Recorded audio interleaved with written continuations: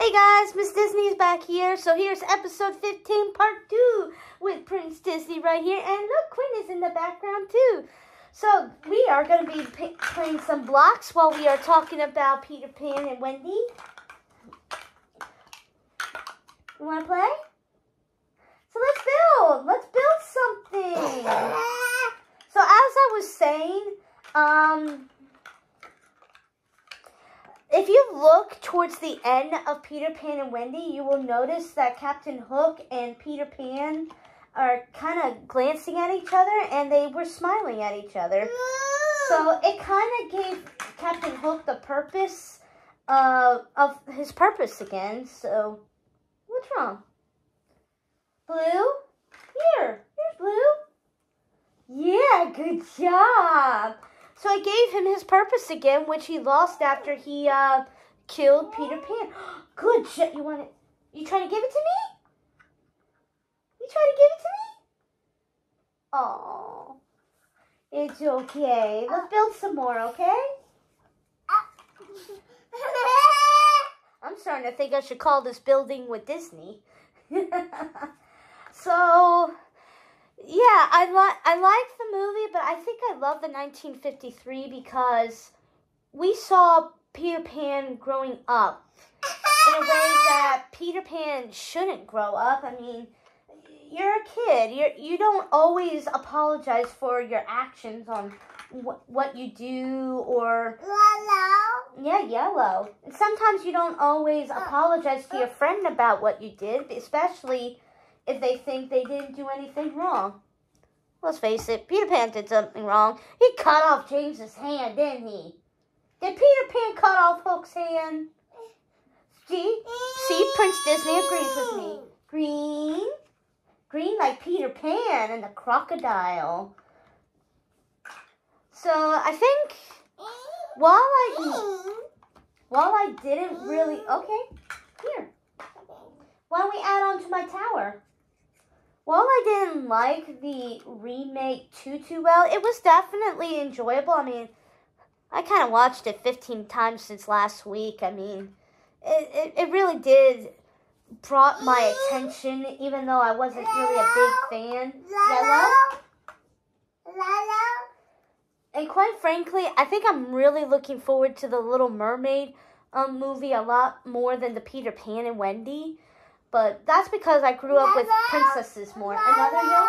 Find yellow. Find yellow. Where's yellow? You find yellow. Where's yellow? There it is. Yellow. You're so silly. You're so silly. Blue. Good job. Yeah, but in all honesty, purple. That's purple. Purple. This may not be my best episode yet, but let's face it, you gotta do what you gotta do. And I think... What? What? Blue. Which one's blue? Which one's blue? What? That's where? That's black. Black. Sorry, guys.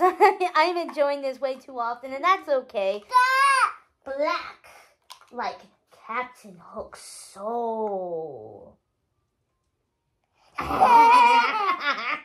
Yeah, you love your villains, don't you? I don't know whether I should be scared or not. Yeah. In all honesty, boys and girls, or ladies and gentlemen, I think I said enough from the first part of this episode. I'm sorry that this episode became a two-parter, but, you know, when you're a parent, sometimes you gotta do what you gotta do, so... More? You build more. Mommy's been building this whole time. What is there something you can do? You build. You try building. And maybe sometimes it's not so bad being a kid from time to time. Blue. We gotta have a blue tower.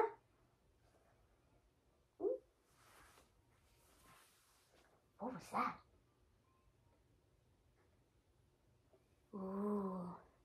So anyway, ladies and gentlemen, I apologize if this episode wasn't the best to anyone's liking, but I hope you did enjoy my saying on Peter Pan and Wendy. And honestly, I actually do want to mention, I love the role reverse.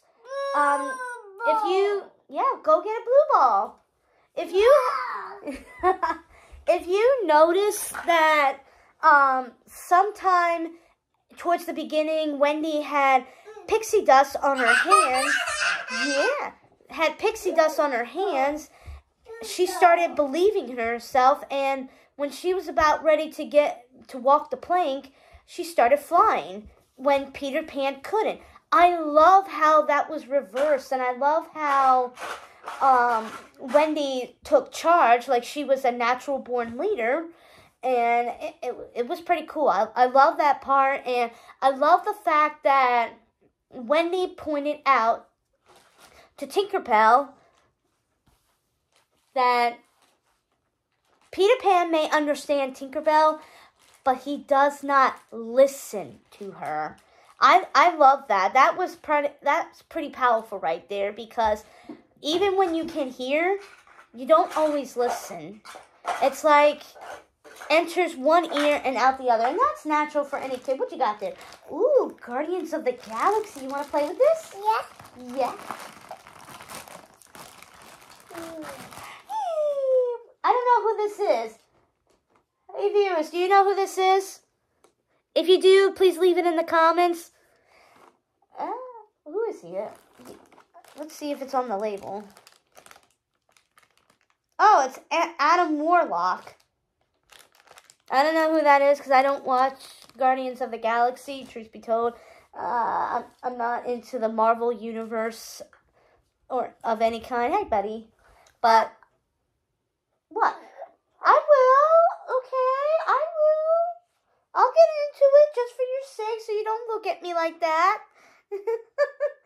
So, I love that, and I love how, because, let's face it, even though if you have the ability to hear, or when you have the ability to hear, we don't always listen. And I love how towards the end, Wendy finally has that ability to listen to Tinkerbell. And even before that little line towards the end, she still listened to Tinkerbell in her own way. And they started working as a team.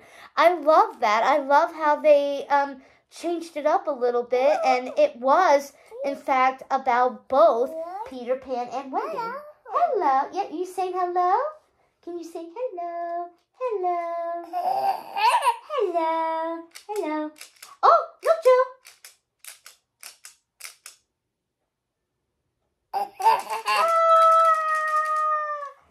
Whoop. Did you trip? All right, so I think, honestly, that's one of the few things I probably did enjoy about Peter Pan and Wendy. But I think, personally, despite the fill-ins they did, there was a lot more questions towards it. But I did love how the story of Peter Pan came about. Like, if you remember, in 1953, Mary Darling, the kid's mother, she was saying of how she believed in Peter Pan and how it was a childlike story, and how George Darling didn't believe it at all.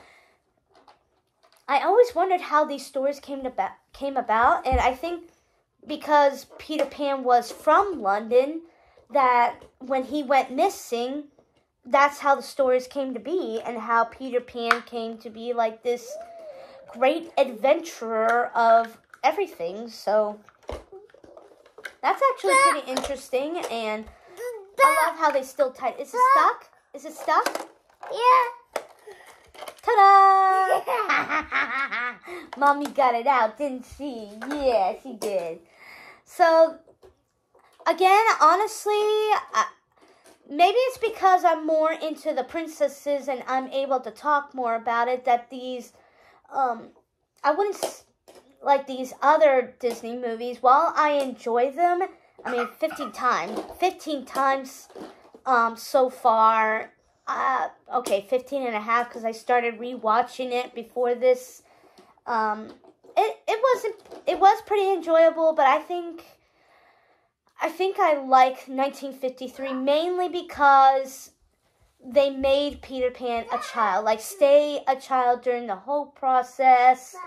While it was great that we got some background on Peter Pan and Captain Hook, that is always a plus, I found the 1953 my favorite between both the animated and remake. It honestly just feels like that. So yeah, this may not be my strongest episode, but like I said, you gotta do what you gotta do. But that's okay, because I've been keeping track. We are 3 more weeks away until The Little Mermaid comes out. You got that stuck again?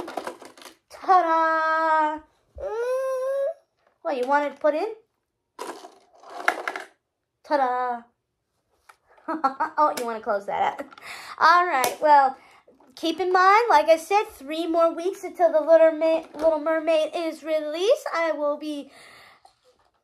truth be told, I'm gonna try to dress up the best I can. So if you live in my area and you are planning on seeing The Little Mermaid on premiere night, you will probably see me dressed as the Little Mermaid herself.